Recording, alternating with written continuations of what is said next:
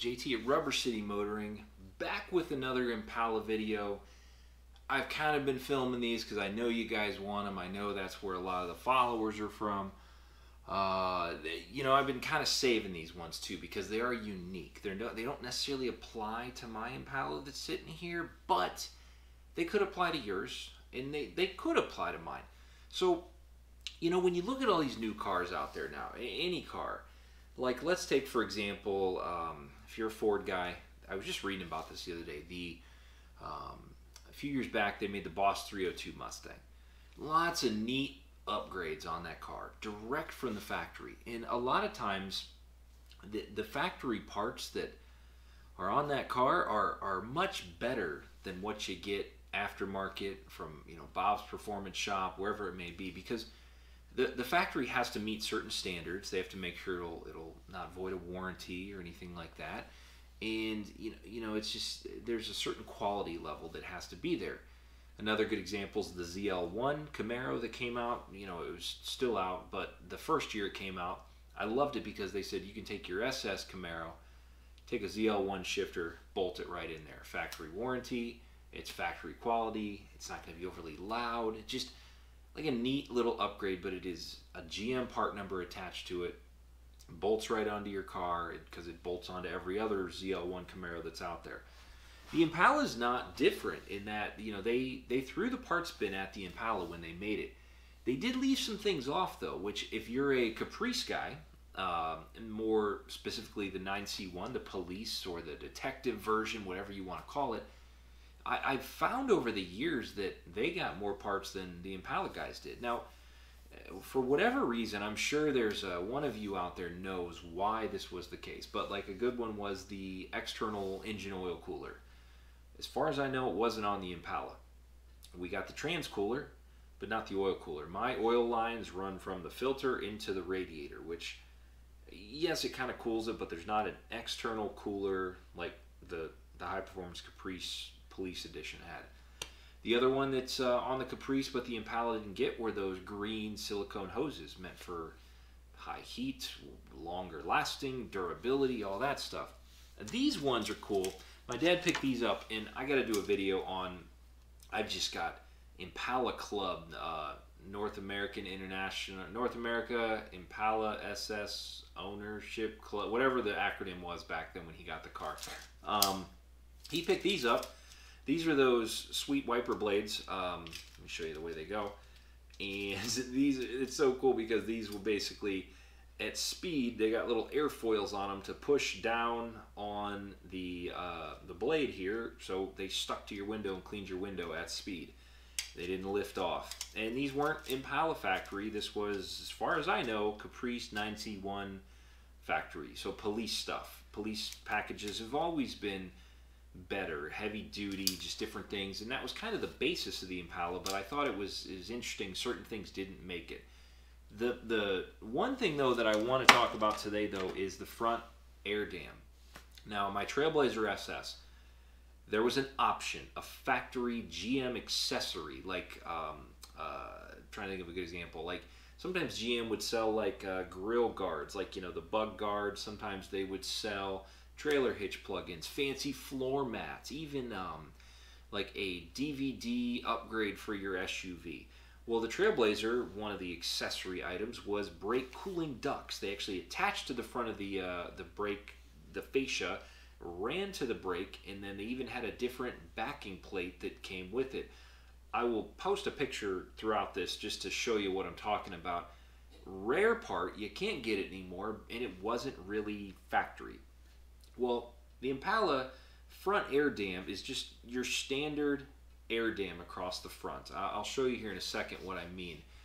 Well, the Caprice version, the 9C1, the police one, had actually brake cooling on there. And I have some of the parts. These parts, I don't know how many Caprices they made in this package, how many taxi cabs they made if this had it. But, I mean, there had to be a million of them out there, and now you can't really find them. You guys that have them, you know who you are. You use them, you hoard them, these Impala part hoarders. And I wasn't actively looking till recently for these. And one of them, this part right here, I have the part numbers for these things, and I was kind to the community.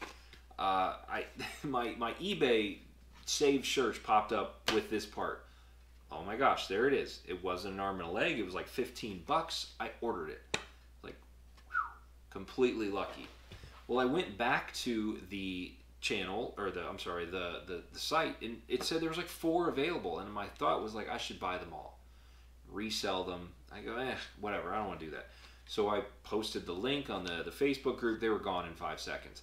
Now, this one here, it says this is considered the right-hand side. And my first thought was, okay, it goes in place, it's a little shorter.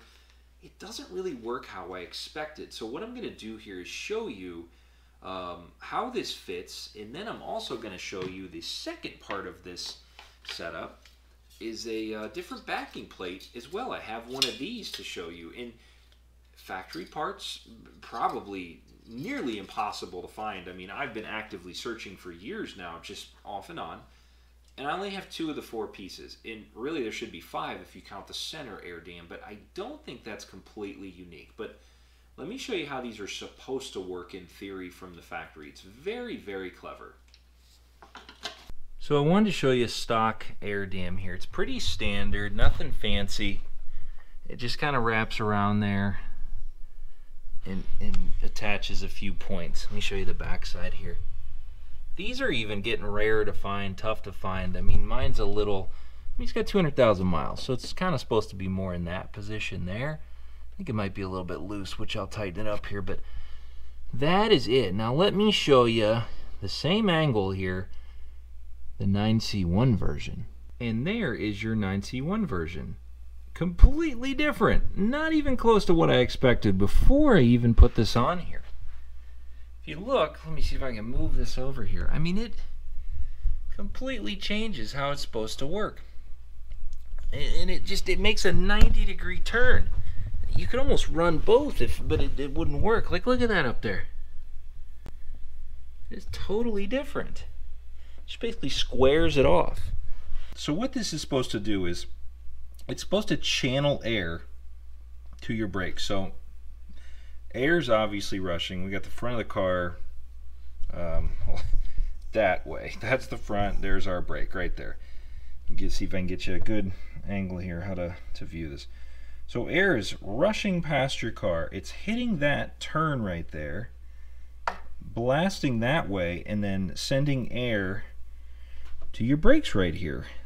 Very, very clever. And I mean, I understand it's just a piece of plastic and it's just diverting air. And I mean, before with the old one, it was a complete block off, but now you have that, it's just allowing air to get past and then directing it to the brakes. My first thought is maybe they didn't put this on all the cars from the factory because of gas mileage, maybe because of more trash is going to hit your brakes and they may have more warranty claims or things like that. There had to be a reason, and I would love to know if anybody has any insight into that. But I want to show you the brake piece here next. So you're going to have to go with me on this one because the backing plate I have for the Caprice setup, this is actually for the driver's side, but you can understand how this works. So you can see the factory backing plate goes all the way around. I mean, it's a big backing plate to keep brake dust and everything off of all your suspension parts.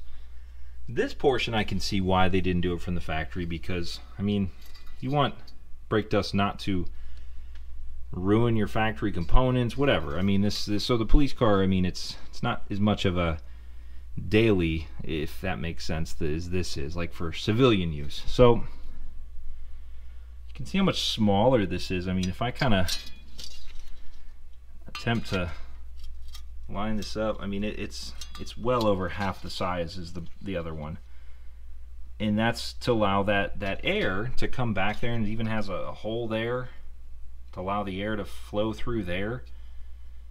Pretty neat stuff. I mean, so really you would have the air dam up there directing air this way, and then you would have this smaller backing plate to allow more air to hit your rotor and your caliper there if it reaches that far. But pretty slick setup. And if you have this on your car, your Caprice or anything, you might not even know it. And if this is on your Impala, well, probably because you bolted it on there. But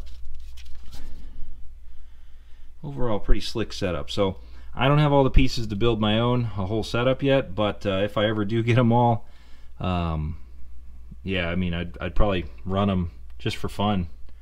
Pretty slick though. Pretty neat setup, if I do say so myself. So if you're looking to do this, it takes two of these, and they are different per side. This is your passenger side, and there's two of these. This is the driver's side. So I need a driver's side one of these and a passenger side one of these. The center air dam I don't think matters that much. It looks the same, and this kind of, that rounded corner there matches up pretty well. So that is how that works on the 9C1. If I'm wrong with that, let me know, but that's from my research what that's been on. That was not factory on the Impala version. It was not factory even on the Caprice. It had to be the police package end of things, and then you go from there. So if you find a wrecked Caprice police edition, obviously, take these off. I mean, I would guess that the average salvage yard probably selling you for about $5. Now, taking that off is going to be a little trickier, and the odds of these still being intact after 500,000 to 1 million miles of police use, slim to none. And it's sad because, you know, 15 years ago, you probably could have went to any corner drugstore, GM dealership, and picked those up with the right part numbers for probably a pretty good deal. So, but who knew, right? So thanks for watching. Appreciate you following along on this little part of the journey, and I'll see you next time. Have a good one.